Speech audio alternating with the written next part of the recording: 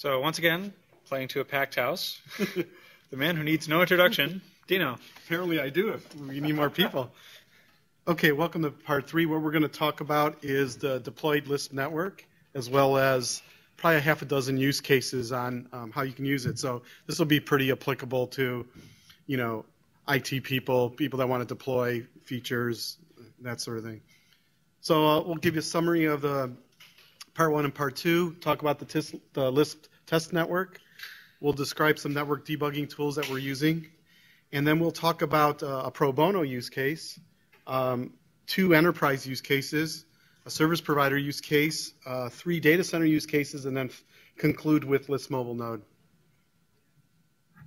So summary of the first presentation we gave, part 1, we were talking about routing table growth. You're not expected to read all this. This is just here to say that these were some of the high point slides from the first part. It's regurgitation. Okay. Okay. So I'm repuking this, is what you're saying. Okay. So we talked about routing table growth and how LISP can help it. We talked about how polluting the internet with more specific routes and PI prefixes is making the routing tables get larger and how LISP can help with that. We talked about how you separate ID from location, and the demarc point is where the LISP encapsulators and decapsulators are.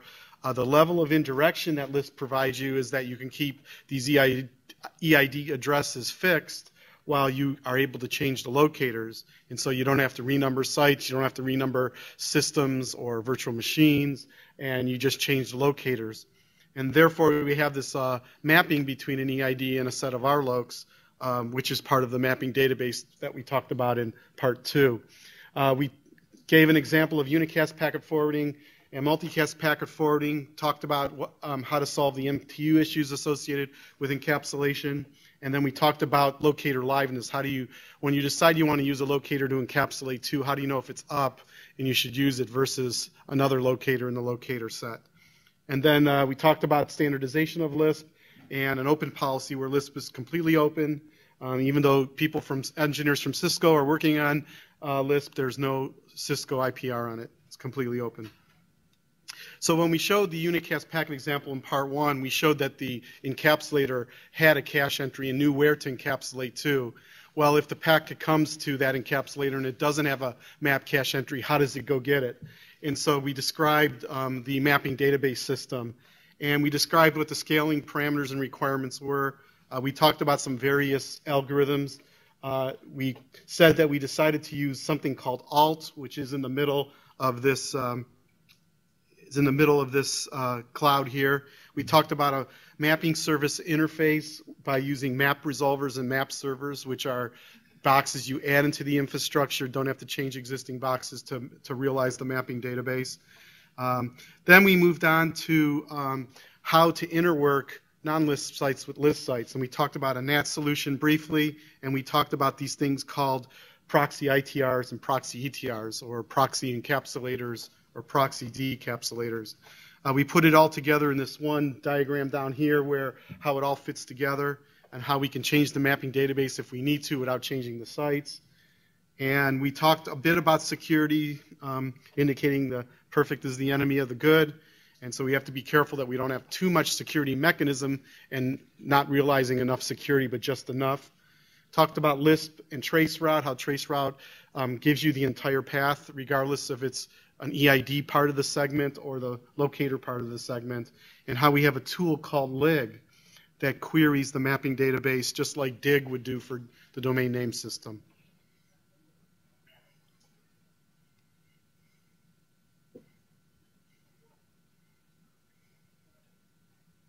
Okay, so let me go back. Okay, so let's talk about the LISP. We call it the LISP pilot network, the LISP test network. It's quite real. We're doing a lot of experiments on it. The point being is that we're trying to build it out, not get terribly large, but just enough so we show some kind of internet structure on top of the existing internet. We have about 60 boxes deployed now in 10 different countries. You could see the platforms range from ISR, Nexus 7K, C200, ASR 1K. Those are the number of boxes per platform right here. We're running the 2 operating systems at the moment. Later we'll add iOS XR as we see fit. What we try to do is build, we call these boxes in these various regions after the registry names. So we actually have this box sitting in Amsterdam, and there's actually somebody at RIPE that's actually running it and being part of our test. And of course, we have a couple boxes in Virginia. We have one in South America and Uruguay, and the AppNIC box is sitting in Sydney. And there's stub sites sitting off in it. These are the names of the sites that are connected. There are a lot of individuals, some companies. You'll see Facebook, MSN, Savis is part of it, ICANN, those sorts of people. These MSSPs are map service providers, and they're actually trying to model multiple MSPs at this level of alt so they can aggregate up but yet provide options for somebody who wants to purchase mapping services from different mapping service providers. This is a blow up of this region right here. We'll show you that in a little bit more detail. So what we do is the 2 ARN routers are dual homed. The red addresses are locators, of course. It's all dual stack. We show that this region here is MSP1, which is basically most of the West Coast sites connect to it, and this is MSP2, where the East Coast sites are connected to it. Right now, they're doing IBGP over GRE tunnels to each other. This is all a tunnel topology because this is a control plane technology for sending map requests. That's the sole purpose of this. You want to send a map request from the source site to the destination site you want to talk to. You want the ETRs or the decapsulators at that site to give you the locator set so then you can encapsulate and send packets to them underneath. So this is the hierarchy that we have. And you could see that these stub sites will register to these map servers. These are map servers, map resolvers, and they'll register, and we call it /24/28 routing because they're getting prefixes out of the EID space, and these guys are storing them. And when they go upbound in the hierarchy, they allocate to /21s, and then these guys allocate to /19s. So if I get something if I get a /24 from ARN because I'm in the US region and I want to use MSP1 because they have better service, I could use them. If I'm no longer satisfied with their service, I can go to MSP2, but still the same aggregation northbound is the same. It still aggregates up. This is supposed to have a connection to the alt directly. I don't know why that's not there. I think it's just a typo or something. So the idea here is that I could switch service providers as a stub site and be able to go to either one if I want different service. So this could be a VeriSign, this could be an Equinix, it could be a Google or MSN if they want to provide mapping services. It could be an ISC or a DIN DNS. Those sort of companies could provide these services if they're going to be third party. Service provider could also provide these services and package it with their link sales that they send to you. You know, you could say if you buy bandwidth from me, you can also get mapping services for free or whatever. That's the idea. This region here are the proxy boxes that will actually provide non-LISP sites connectivity into the LISP world. And you could see we have one at ISC, University of Oregon. Andrew Parton has one up, and Equinix has one up as well in Ashburn.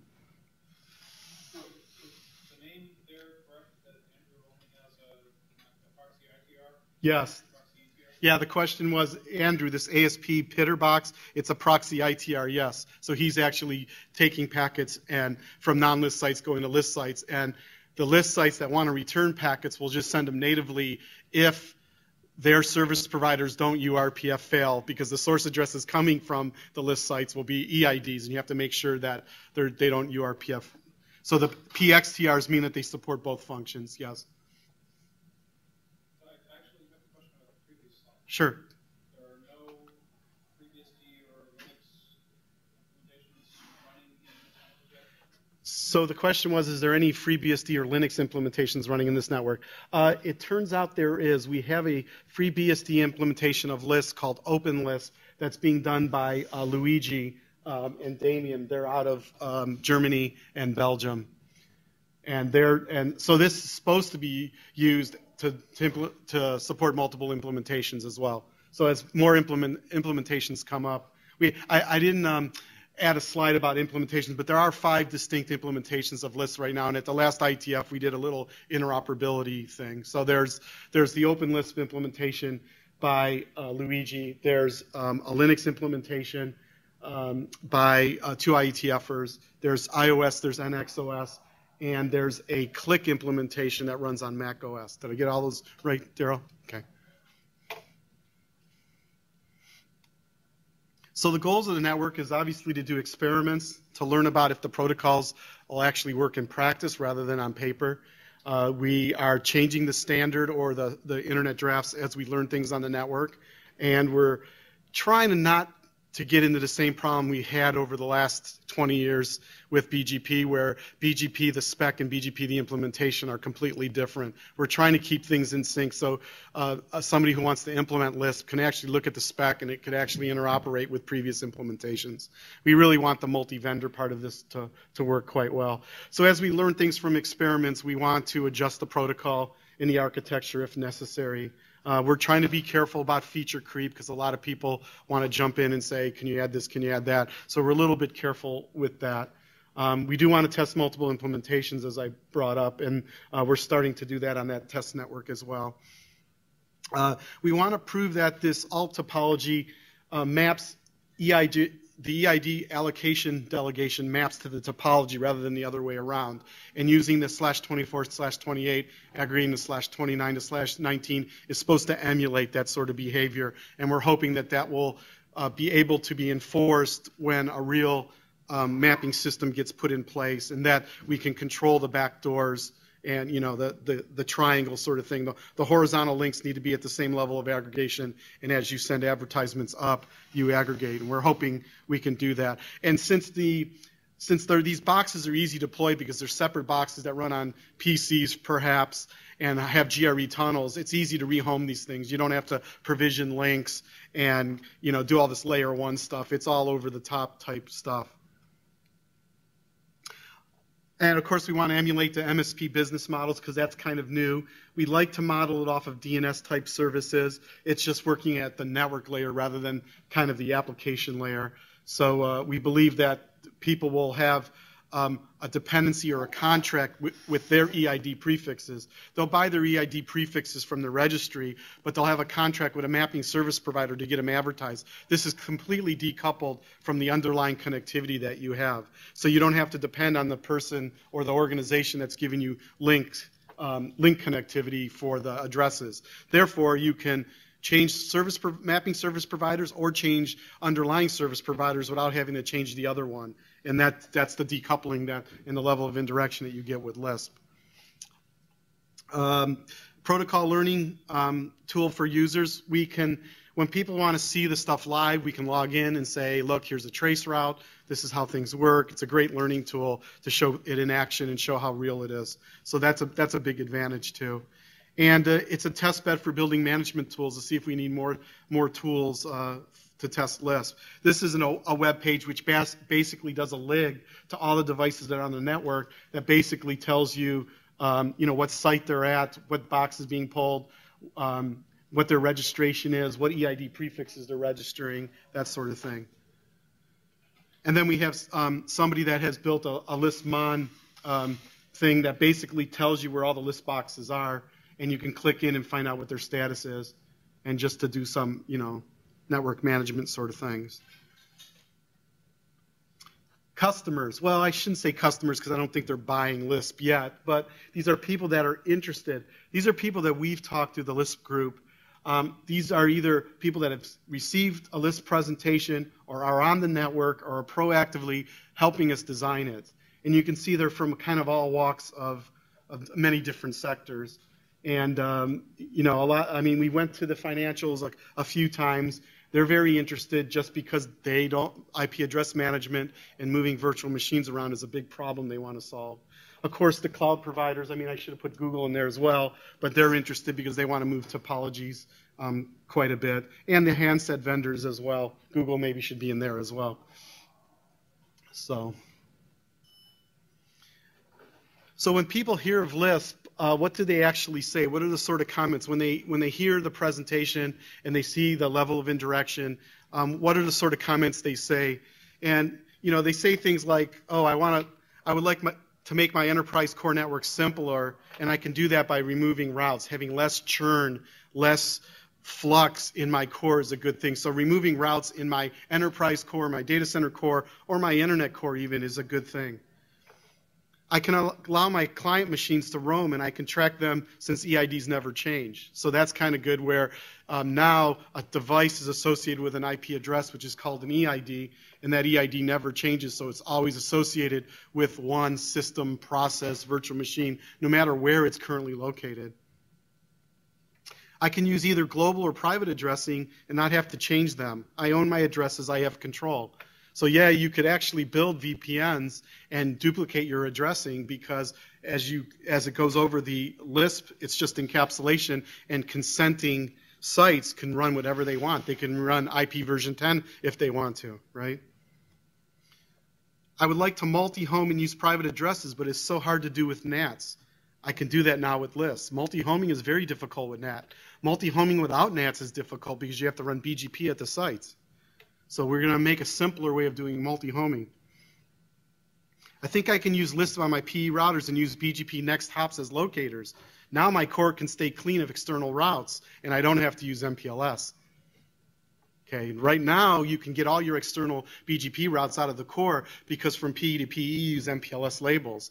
But now what you can do is you don't have to use MPLS, and you can get your external routes out of the core and still have PE to PE, and you could actually go from PE to a PE in another service provider, because the tunnel encapsulation could go across service provider boundaries where that's never done with MPLS. If I commodify LISP priority and weights, I can use LISP for load balancing traffic to servers. Well, that's just dynamically changing the priority and weights, and we believe that those two policy attributes, the priority value and the weight, can be used and dynamically changed based on using the traditional things you do in load balancers to find out what's loaded and what's not. I can get IPv6 at my remote offices without upgrading my core. We talked about that last week. You can run anything on the edges, and you can use any kind of address as an EID, and what you encapsulate over is what is supported in the core. So you can run IPv10 or IPv6 over IPv4, and it works because we're mapping one type of address of any format, could be a MAC address, could be a name, to something that runs in the core. I care about leaving a robust and scalable internet when I retire. I want the internet to be green. Okay, that was Dave Meyer. Okay, he wanted to leave a clean internet to his grandchild now, will be grandchildren soon. But he basically wants to have the core clean and scalable so we can keep the internet cheap, or there'll be something else that will be the internet that we might worry about.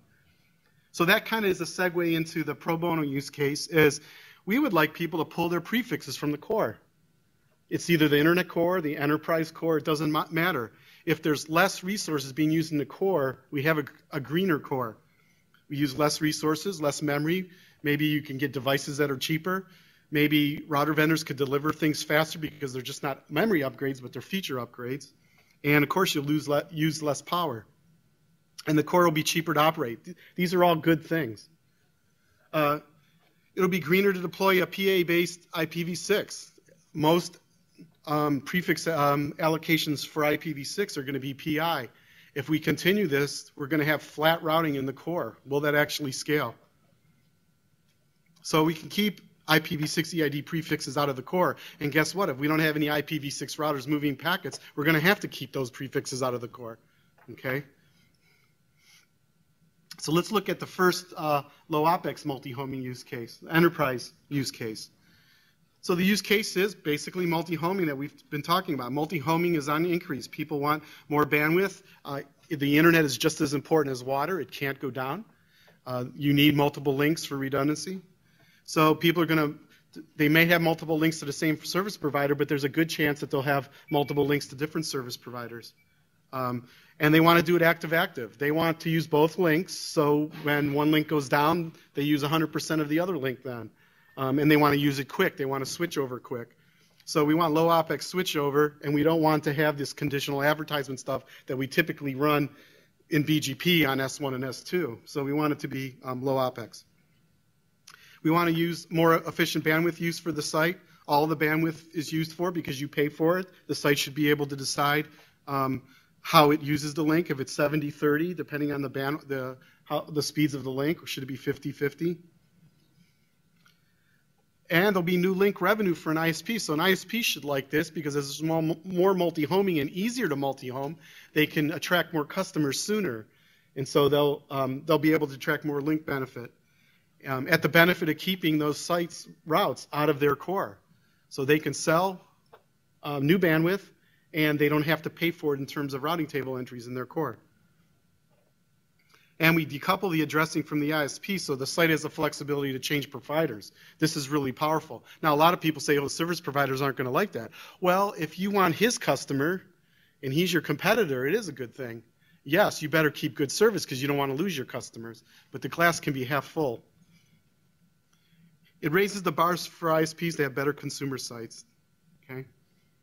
Question on this? You probably heard this in the previous parts. The next use case is dynamic and roaming VPNs. Okay, so we have this situation where you have these 5 physical locations for, say, a company that has 5 offices. And let's say engineering is in San Francisco and New York, and marketing is in Boston and Los Angeles. And you see that they're all multi-home to the enterprise core. You see all the red addresses, which mean they're locators. And you see the green addresses. I hope that's showing up. But the green addresses are the EIDs. And you'll see that that the engineering is using global PI addresses because it wants global connectivity. So they're using prefixes out of 1.1.16 and 1.2.16. And you see that a mapping entry for this site would say this 1.2/16 has these 2 locators, 64.111 and 65, or 65.4.11 and 65.4.2.2. And you know that the core is using global PA addresses, right? So we're able to keep those green addresses out of the core. That's good. And let's say marketing wants to use private addresses.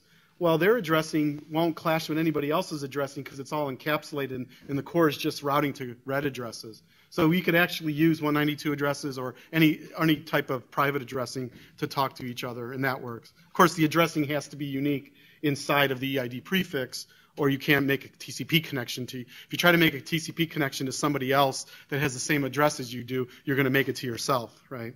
Can't get the packet out of the host. But what we can also do is we can take this engineering site here in New York and we can have it move to Dallas. And of course, the prefix and all the routes and all the devices just move here. And then all that happens is the locators change. So this is a way of a site actually moving. And just not one machine, but it's an entire topology that can move.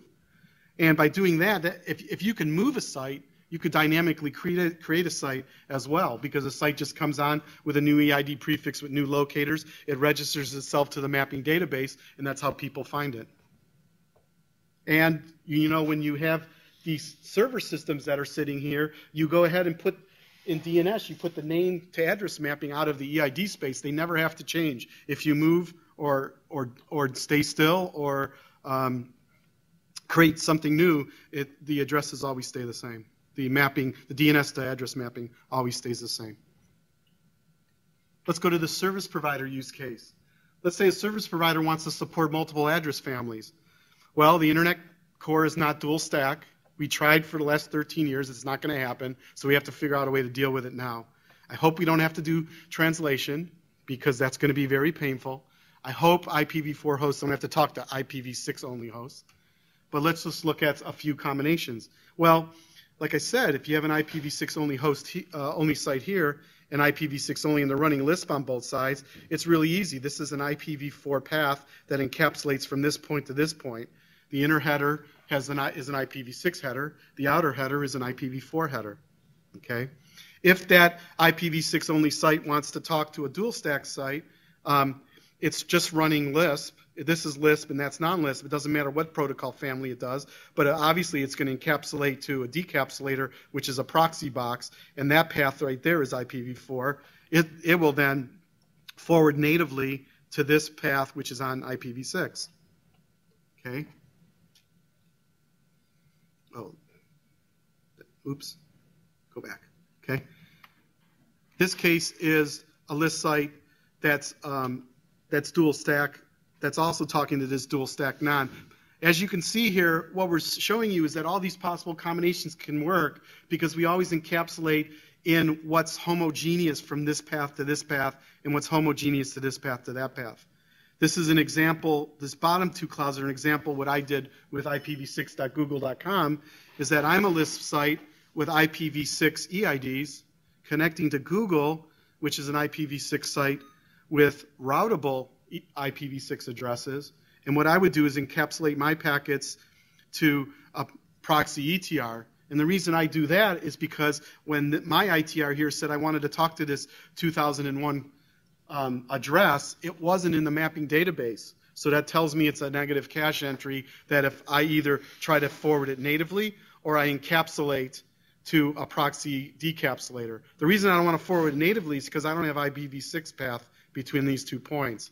So what I do is I encapsulate it to a proxy box which decapsulated and has IPv6 connectivity to Google, and then that goes directly. So this is a tunnel path, and this is a native path. This is all the IPv4. All the purple here is a tunnel path, and the yellow is a native path. What if it's the other way around? This could be a possible cable company that has an IPv6 core and can't upgrade the residential sites because they're running set-top boxes with IPv4, and the truck rolls are just too expensive for them to convert all the residential sites to IPv6. So what do? Well, if this is me today, an IPv4 only site, residential, running private addresses, if I'm running LISP, I can encapsulate the IPv4 packet in IPv6 because that's the only thing that the core network supports. And then it gets decapsulated by an IPv4 only site that has a server using a global address. Okay? Likewise, if I'm a LISP site that wants to talk to a non-LISP site, of course this address here is a globally routable address. So I encapsulate from my IPv4 packet over IPv6 to the proxy ETR and decapsulates it and forwards it natively on this path, which is probably going to be a few hops through the head end to the data center or whatever. Questions on service provider use cases or enterprise use cases?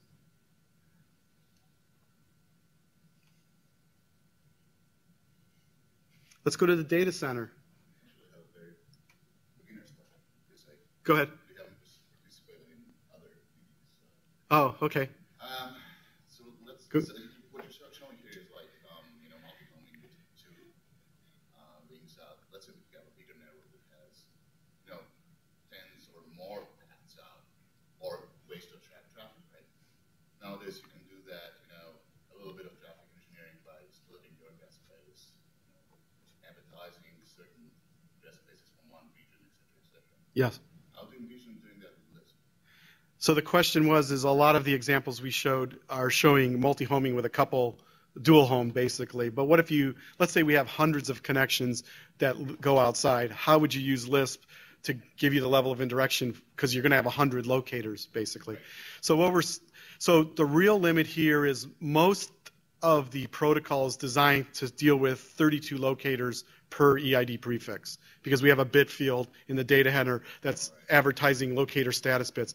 But what it means is that you get 32 locators for a given EID prefix of any length you decide. And if you have 100 type connection points, you're probably going to regionalize the EID prefix, and you get 32 times each one of those, or 32 per each one of those. Yeah, it's a pretty hard limit. You don't have to use the locator status bits. You can use probing between the ITR and ETR to find reachability. So you don't even you could turn that L bit, the locator status bit, off in the data packets and not have to use them at all. And therefore, the map reply then just gets larger. We can fragment and reassemble it because it's a control protocol. So you could actually run with more. But if you want all the features that have all been talked about, it won't let a map request is sent, a map reply comes back. If you can receive a 9K MTU sized map reply, then life is good. If not, it gets broken up into multiple. So it's 1 times N RTT or whatever, that's all. Let's talk about data center. The first use case is going to be virtual machine mobility. This is an example where these two boxes are first hop routers, A and A prime. They're layer 3 boxes. They're running Lisp, and they're directly connected to these 4 servers, S1 through S4. Okay. Let's just say, I know I'm wasting address space big time here, but let's just say these are on point-to-point links, and that these are the addresses of each of the servers. Well, it turns out that all these ports that are off of this L3 box can register an aggregate, say to /16, to the mapping database saying that the locator is A, which means me. Anything that's going to go to any of these servers, please encapsulate the packets to me. These 2 boxes are just a legacy IP router. So they could be, you know, Cat6Ks, Juniper boxes, doesn't matter. Okay. Same thing over here. This guy registers the 2.2/16 with A prime as it. So what we're going to show now is, what if S1 moves, or a virtual machine on S1 that comes out of that address 1101 moves to S3, what happens? Well, A prime can tell when this guy sources packets that it's not coming from this subnet. And when it's not coming from that subnet, that triggers a mobility event, saying somebody just moved onto my subnet. And so what I'm going to do now is I'm going to register the host route saying that the locator is me, A prime, no longer this guy. This is right here is a route that goes, this is a mapping that goes into the mapping system, not the underlying network. It doesn't even get advertised throughout the alt either. So it's actually going back to the same map server that's covering 101/32. I will show you that in more detail when we talk about Lisp Mobile Node, which has a much harder scaling problem to solve than virtual machines. So that's the fundamental idea. Now what happens is S1 sending packets out now on this new path, it has to update the cachers. The new guys that want to talk to it will go to the mapping database and get A prime as the locator versus A as the locator. But existing cachers have this A. So you update them and say you solicited, we call them SMR, solicit map requests to the cachers so they can update their caches and now encapsulate to A prime. That's basically how we will get VM mobility to occur. Notice, across subnets. You don't need a layer 2 domain anymore to be able to get vMotion to work or Hyper-V or whatever. Questions? Yeah, go ahead. The sites which already had, those prefixes are now has A. Yes. So, you believe like there are some timers that is going to expire, and then, or is it something like you will flood this update to all the, Oh, yeah, okay, so that's a good question. The question is there's an update here, and do you have to flood it to all the people that might care about it? And the answer is no, there's no flooding. It's not, we don't classify it as a mapping update because the /16 is a completely different mapping entry in the database than the /32. So look at it as we're adding this new entry to the table, and it turns out to be a longer prefix. So when people want to send to 11/32, they use A prime. Anybody else in 1.1, they use A as an encapsulation. Now the only site, the only place that has to carry the /32 is the map server for 11/16. That's the only one who has to store it. And the current ITRs that are encapsulating to you. Those things are done dynamically. And they're done dynamically by saying, if I'm going to send packets back to the guy, it's only active flows that are going to be updated. And the guys that have gone silent, even though there's somebody that has a map cache entry pointing to A, if they're silent and not sending data, we won't update them. So everything in Lisp is pretty much on demand only if you need it. And we try to do it fast when we think we need it. So the remote site which are already sending traffic to A, so how do they know, like, that these prefixes are no longer available on A, if it moves to A prime? The reason the cachers know that the 11/32 is no longer is associated with A is that when data packets start flowing egress from A prime, it knows who he's talking to, so he knows who the locators are for those destinations. And what he does is he tells them that send a map request to me, and then there's an RTT time where he gets updated. The question is what's on live folks. Yeah, that's what I'm talking about is live folks. No, a live flow is not talking to a cache. The live flow already knows. The live flow is talking to somebody on the other side that's Lisp aware. Either it's the L3 box that's talking, there's an ITR on the other side, or a proxy ITR. That thing has to get updated to know to send packets back, it comes to A prime. And we do that with this thing called an SMR. So let me give you an example. So 1111/32 is sitting there on S3. It sends a packet to something called 10.1.1.1. This guy may already have a cache entry for it, but if it doesn't, it sends a map request. Okay, that map request will go to the site that has 10. Now, don't forget, that site that has 10 does have a map cache entry for us, but has the wrong locator. That's what we're trying to fix, right? So what happens is that map request gets sent over to the 10 site, and what's in the map request is actually this guy's new mapping. So it's piggybacked in the map request. That guy at 10 can actually just cache it if he wants to do it on an honor system, or he actually can verify by sending a map request back with the same nonce, and then the map reply happens. So what I do is I send a map request to you, but I set this bit that says, I'm soliciting a map request from you. I want you to ask me what my mapping is. And you're going to send it with a nonce, a 64-bit nonce, then I'm going to send a map reply back, and then I'm going to give you this new information. It takes 3 halves RTT to do that, but you don't have to do it. It could take a half RTT if I just say, here's the SMR, but it is a map request packet, and the source, this information is in it. You can believe it if you want. And we see in a data center that that's probably going to be trusted because it's managed by all one, administrative control. Go ahead. So you said so if the next communication started by this host, then it can send a map request. But let's say the next communication needs to happen by the remote host. Okay, who already has a mapping entry for this guy being on A. Right. So now if he starts a communication, he will again send it to A. And right. If there's no, so you're saying if most of the traffic is unidirectional coming from the remote site here, he's going to be sending to the old place. What can he do? Well, one thing that A can do is he can first tell the mapping system that he's no longer the locator, and he could find out by doing a database mapping lookup that A prime is the new locator. He could query the mapping database to find out where he moved to. He's not going to be able to do anything until he lands. When he lands and gets registered, only after at that point he can find out. And when he finds out, he can either proxy map reply or he can actually tunnel the packets. We don't propose him to tunnel the packets horizontally because we don't want the hairpin, okay?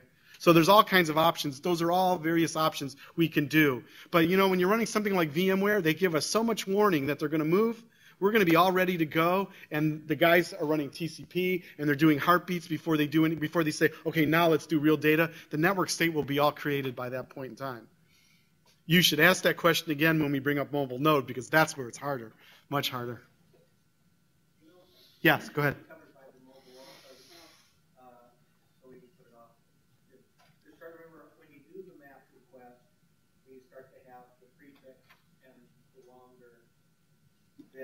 This one, yeah. Yeah, the overlap.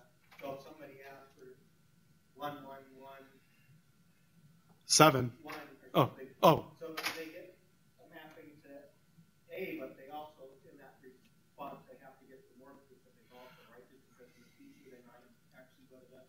Oh, so I think the question is, if somebody has 11/16 cached, and now they want to send packets to the 111/32, what will cause them to send a map request? Because they'll have a map cache hit and won't.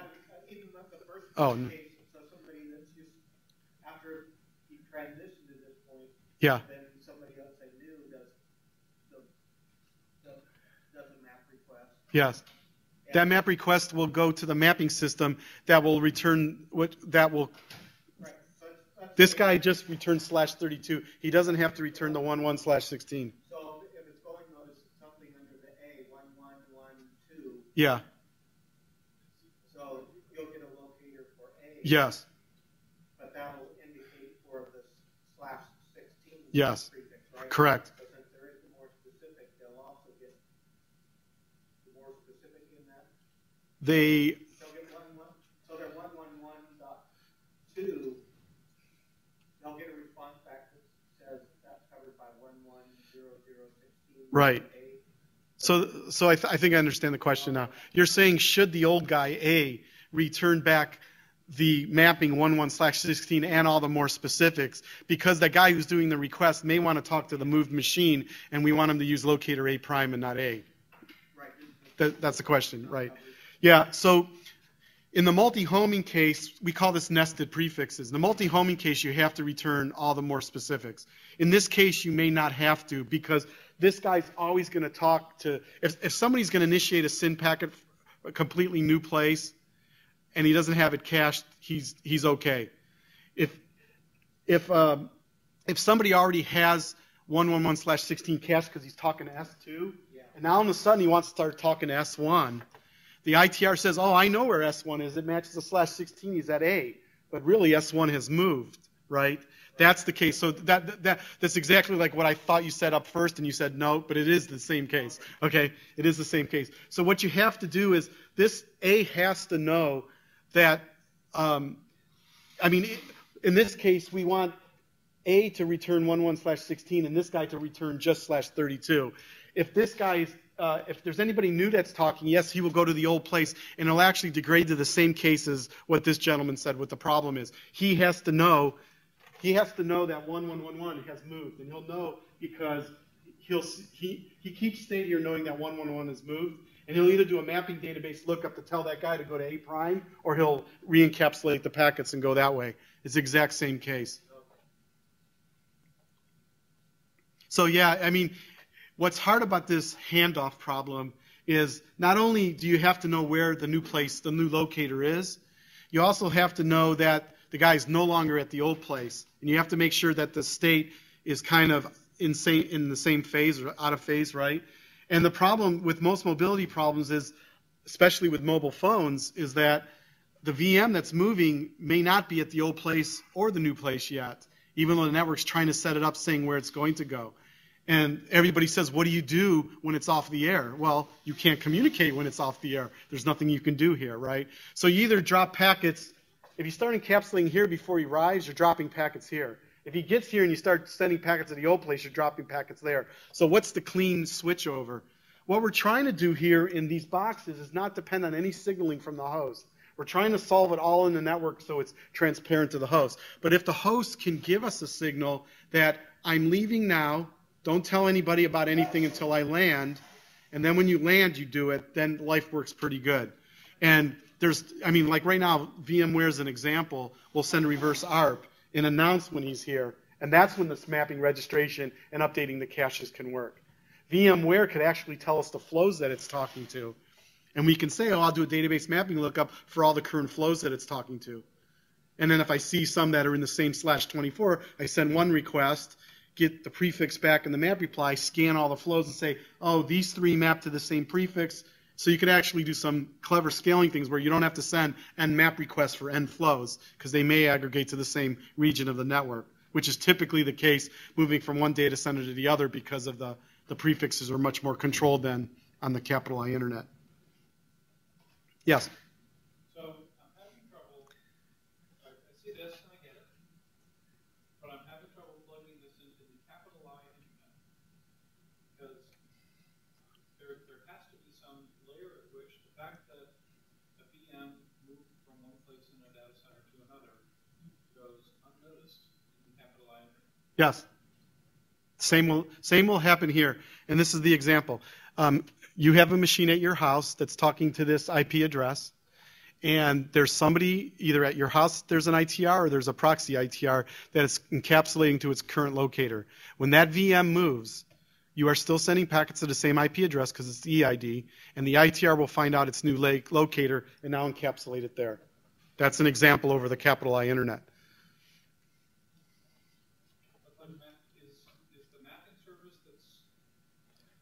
The mapping service is there because when new people want to talk to the VM where ITRs don't have a cache, they have to look up and find the locator, just like they would have found it when it was sitting in its home area. If you've been talking to the VM, it's a change of a locator in this case, and your cache will be updated by this guy because this guy has a TCP connection with you at your house. And we know packets are going to be sent back to Stephen's house, and what that means is his ITR needs to be updated to find out the new locator.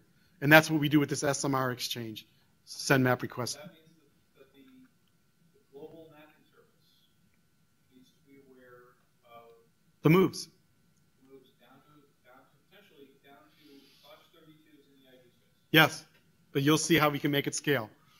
That's the sugar at the end of the presentation. Oh, go back. Oh, okay. So okay, you guys are really interested in this slide. That's very telling. Good. Go ahead. When this host moving from A to A prime, so how does this I can know, that it moves? So you said, okay, it doesn't deliver the packet, but if it doesn't deliver the packet, how A knows, A knows that the host has moved or there is something else. You said there is no signaling, right? So when the host moves from A to A prime.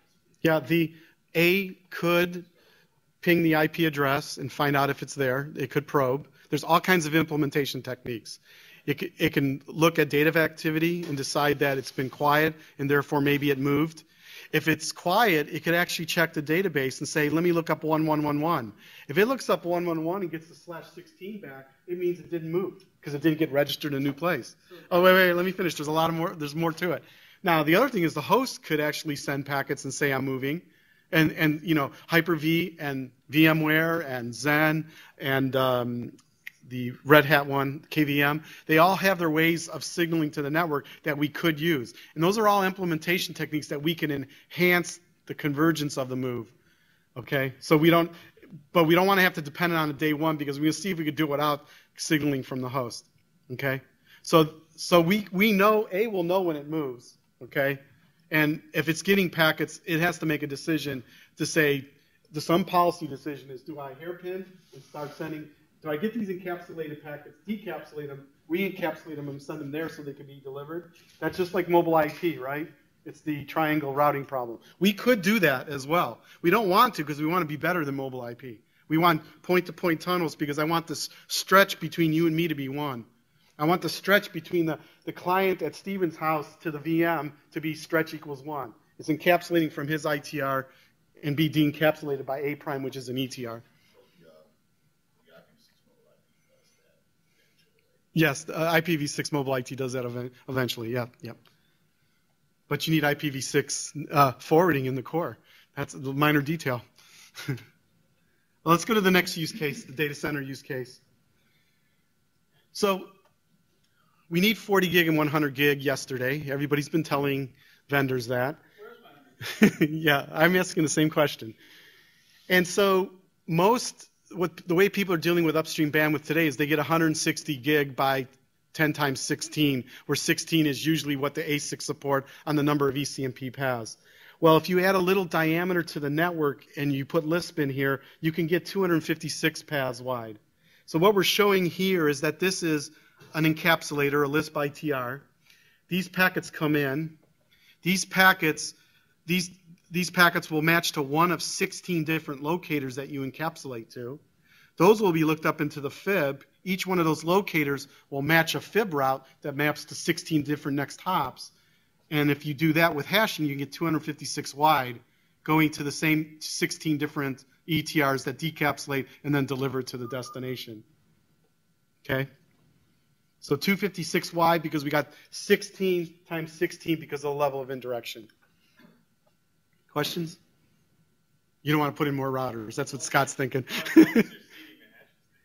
Huh?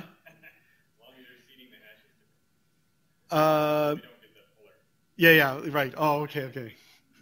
You want that random number in there, right? Yes. So here's the final use case for a data center is load balancing the load balancers. So what people problems that they're having today is that packets are being addressed to VIPs, and these servers are all being used up, but the VIPs aren't getting enough spread because of the way packets are coming in. So what you can do is you can treat the virtual IP addresses, which are the IP addresses of the load balancers, as EIDs. And when packets come into these ITRs, they can decide which ETR that decapsulates it, and then we can spread the load across these load balancers. So each locator maps to a set of load balancers that have the same VIP, and then they could load balance here. So it's hierarchical load balancing that can be used.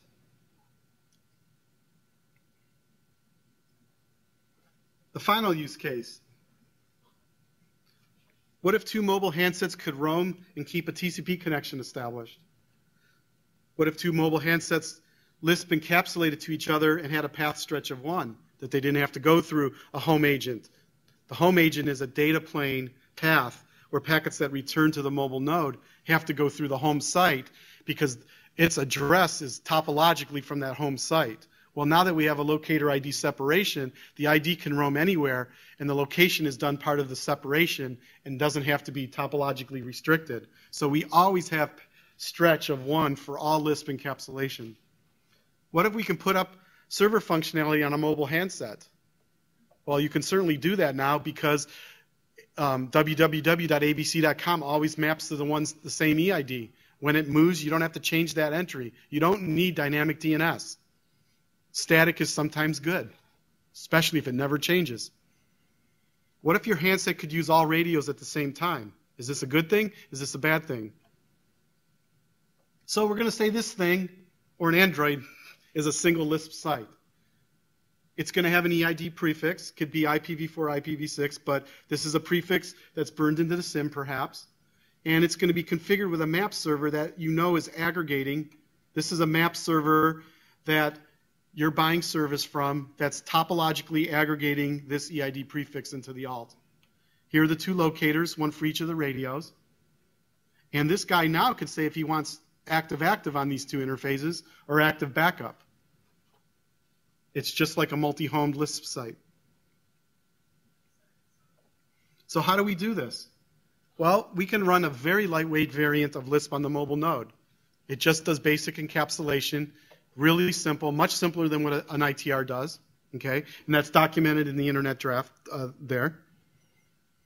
The EID is burned into a SIM card. It can be either IPv4, IPv6 address that never changes. That will be your network name. This is cell phone number portability brought to IP. We're doing IP number portability now, okay? They'll be yours forever. That's your network name. Now when you land on if you go out of signal and you come back in to a Wi-Fi, WiMAX, 3G, 4G, whatever, you will get a DHCP address. That is your locator because you're tapping into the topology of the network. So you have your binding. There's the EID. There's a locator. And if you're getting DHCP leases from all your interfaces, that's your locator set that you register with the EID. Now, the mobile node carries along the map server because it always wants to register to the place in the alt topology that's going to aggregate for you because we don't want host routes to be in the alt. It's not on the underlying network, but we also don't want it on the alt. Okay? So when you get a new DHCP address, you register your RLOOKs with the map server, and you update the cachers, just like we talked about in the virtual machine case. Okay? Can this scale? Well, we leave RLOOKs alone. They map to the underlying physical topology. That's why the DHCP leases told us where we are, and that routing is already routing to that subnet or whatever. So there's absolutely no more specific routes in the core for the Lisp mobile nodes or any other Lisp site for that matter. The more specific state is only in the map server. The map server has to track the /32 because the site that's advertising that EID prefixes is pointing to locators at the home site, not where the Lisp mobile node has moved. Okay? So the map server is kind of like a home agent, but it's a home agent in the control plane, not the data plane. That's what makes it different than mobile IP. The map server already has a covering route, so no more specifics are injected into the alt. Very important. We will keep that alt pristine as long as we can. Okay? The only other place where the more specific state has to be put is in the people that are currently talking to you, the cachers. And that was the point that you guys are homing on. So how bad can that be? Let's have a look. Back of the envelope calculation. What if a map cache entry, say in our implementation, a map cache entry cost you 1,000 bytes of memory, okay? Violet means it's memory cost, red means it's RLOOK cost, and green means tracking EIDs and map cache entries. That's the scaling parameters we have for this calculation. What if we said we wanted to support 1 million entries in an ITR? That would cost you 1 gigabyte. Okay, that's not terribly a large amount of memory. So let's look at a Google ITR. A lot of cell phones are coming up. They're roaming all over the place and they're doing searches. So the ITRs at Google will have to support a gigabyte in their ITR, and that means that single ITR could talk to only 1 million cell phones. Let's keep scaling up. Let's deploy 100 Google ITRs. Now we're up to 100 million mobile nodes. That's not too bad. Let's throw more memory at it just by a factor of 10. And now we're up to 1 billion mobile phones. 1 billion mobile phones in 100 Google devices. It's going to turn out to be that way anyways. 100 ITRs is not unreasonable, since good user experience forces shortest exit. So we know that those ITRs are going to be regionalized anyways. So an ITR doesn't have to support 100 million or 1 billion. It only has to support 1 or 10 billion.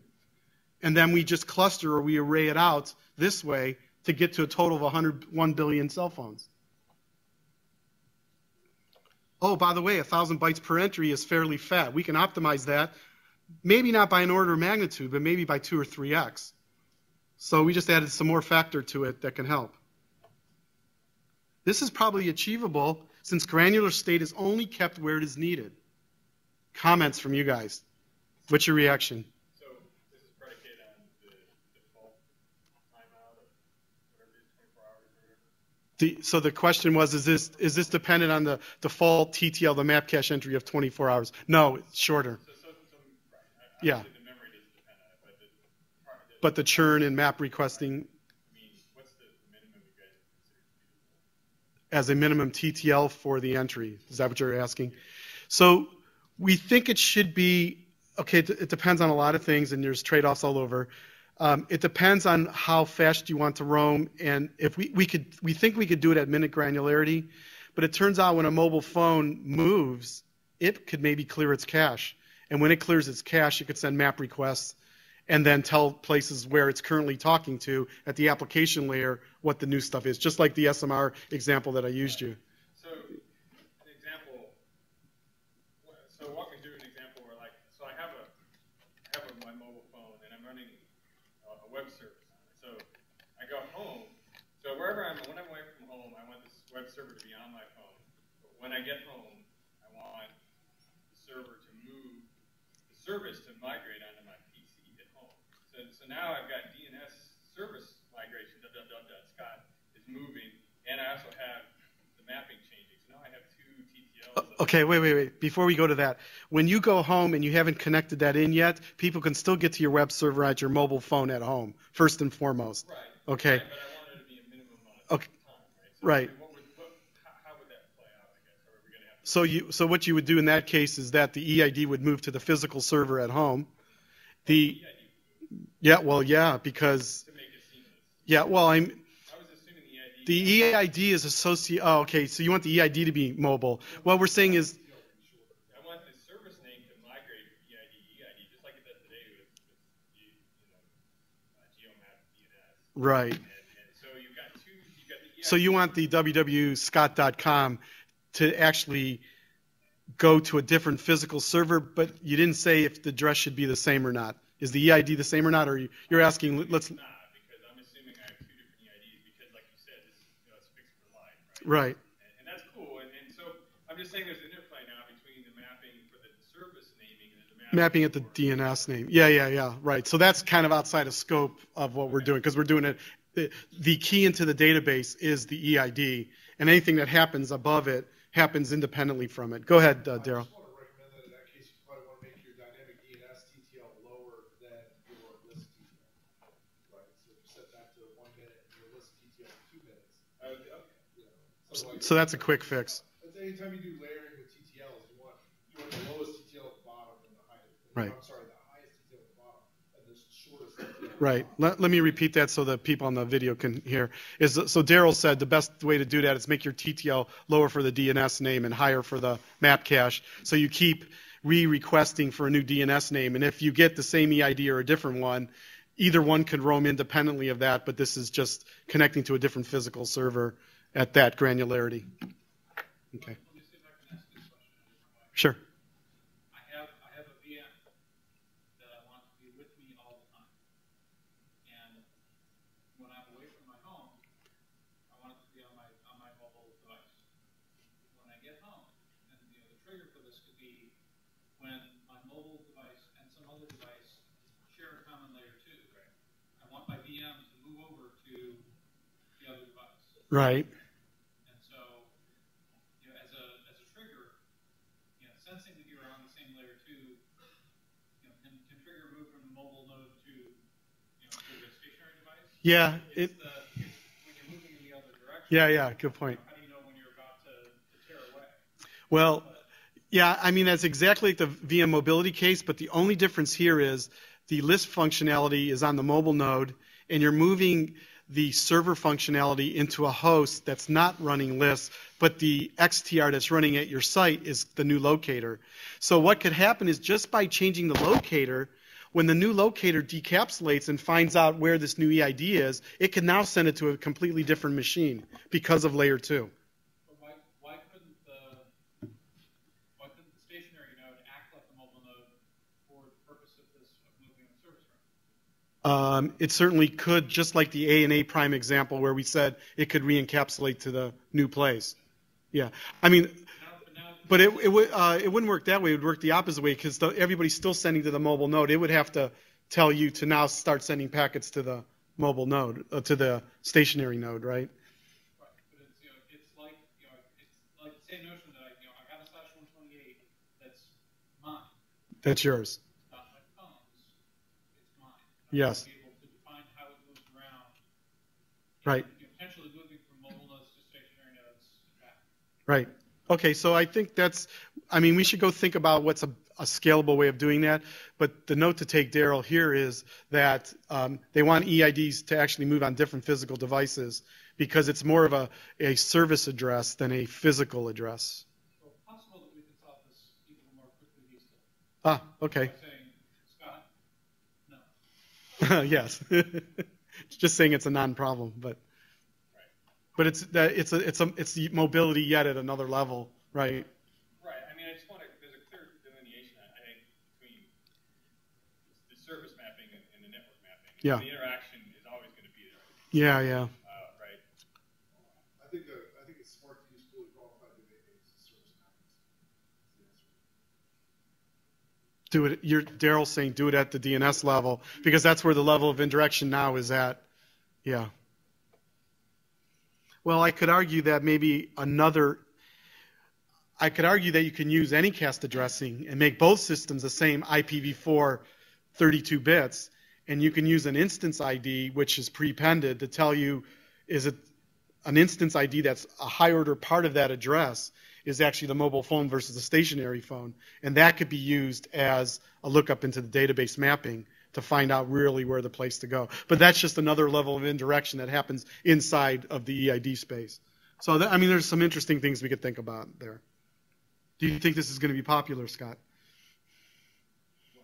This feature of moving server functionality from one device to the other? Well, the use case I can imagine is that you have some service that is associated with getting your attention. And when I'm out and about, getting my attention is pretty easy, right? My phone vibrates or it rings, depending on how I use it. Yep. When I get home, right, I set the phone down, right? I plug it in, I walk into another room, and so one can. And you want the notifications to be on your home devices now. There's a different means of getting my attention when I'm at home that generally involves more things ringing. Right. Or perhaps something different shouting. Or more things not ringing. Yes. Or tied into some wacky home automation system, right? You flash all the lights in all the rooms. Right. Or set up the clocks or something. Right. Okay, cool. Very cool. So this is following the last slide. Just want to let you know that we've run this idea over the last 3 years through people that have gone through these sort of evolutionary technology attempts. We did talk to Vint. We had Dave Meyer put together an economic workshop. I think it's been about 2 years ago. And Vint came and we gave a presentation. He liked LISP more for the mobility reason than anything else. Dave Clark liked LISP because he said, oh, now I can build IP version 20 between these consenting adult sites, and we can encapsulate in IPv4 locators, and we can build new internet because we could do whatever we want. And I think I've talked about this a little bit with Stephen and BJ at times. Noel kind of works with us on a daily basis. I'm going to give him credit as the locator ID separation visionary because he talked about this 15 years ago and was part of his Nimrod architecture. That was a candidate for IPNG where SIP was the winner of the IPNG wars, and it became IPv6. Paul Makapetris, if Dave was here, he would coin the phrase that Paul said that Lisp works in theory, or Lisp works in practice, but not in theory. And I thought that was a compliment, actually. So he went through the same struggles that we are about dynamic updates. And he said, we're not going to do dynamic updates to DNS. And he went 15 to 20 years without dynamic updates until that was added later. So he could understand that that's going to be the hardest part of the design to get work and scaling. And you guys have already brought that up. We went up to Seattle to talk to Len Bosak, founder of Cisco, and said, Len, what do you think of all this? He goes, oh, it's boring. It's just another encapsulation. And I said, thank you. That's what I wanted to hear. So that's it. Here's the references. That's pretty much all I have. Willing to take questions.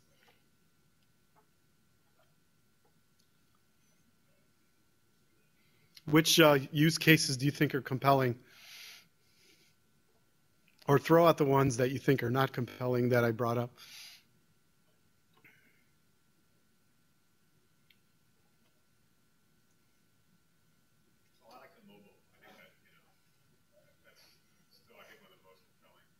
Given that it is a tunneling and you know, the TCP establishment, multiple,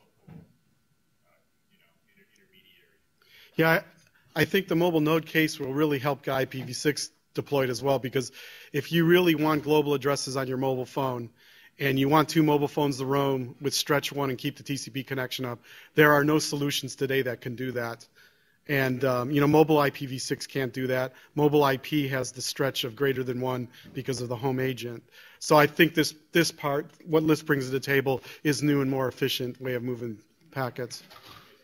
We really have to make the implementation lightweight, the mobile node implementation lightweight, and that's the key. And that's why, thanks to Steven, he gave us half a dozen Android phones, and we're doing an implementation now. And we're going to find out in the coming months if we can make it really simple.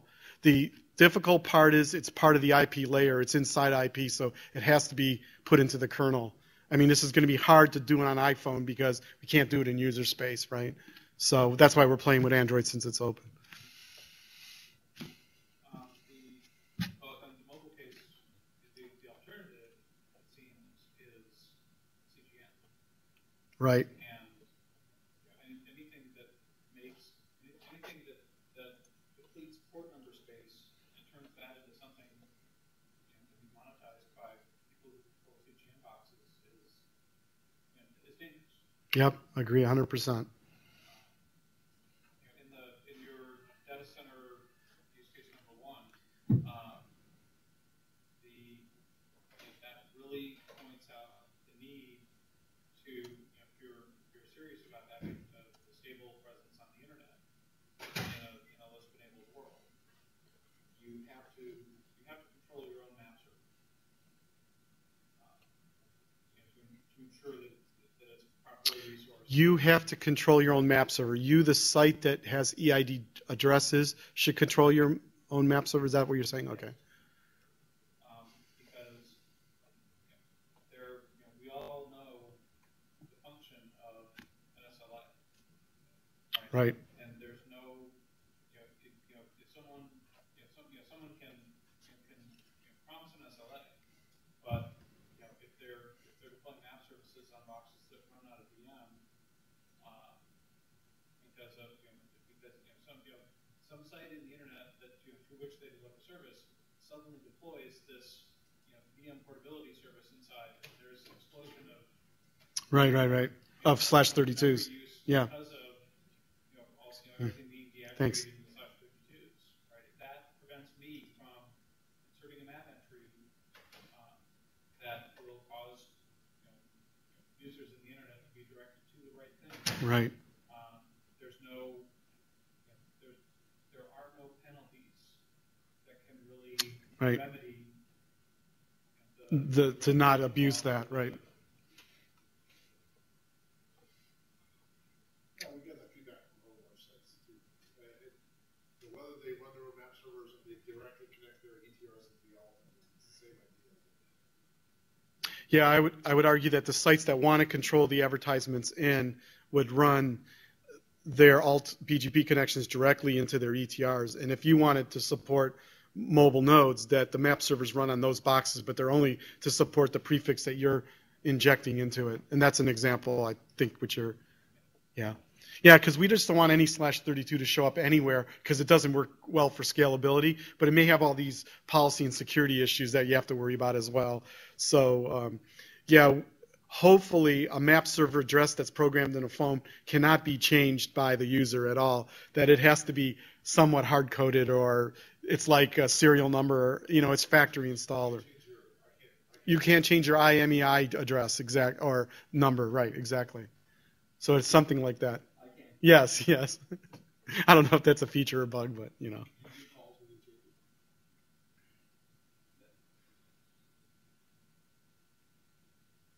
Everyone should have the power to thoroughly break down the device. Right. Power users. Yeah. So that's it. Thanks for coming, guys. I hope you enjoyed the 3-part series. We had some continuity with a few people, so I appreciate the people that came to all 3 of them. Hope you got something out of it, and we look forward to working with you. Input is really appreciated. Thanks.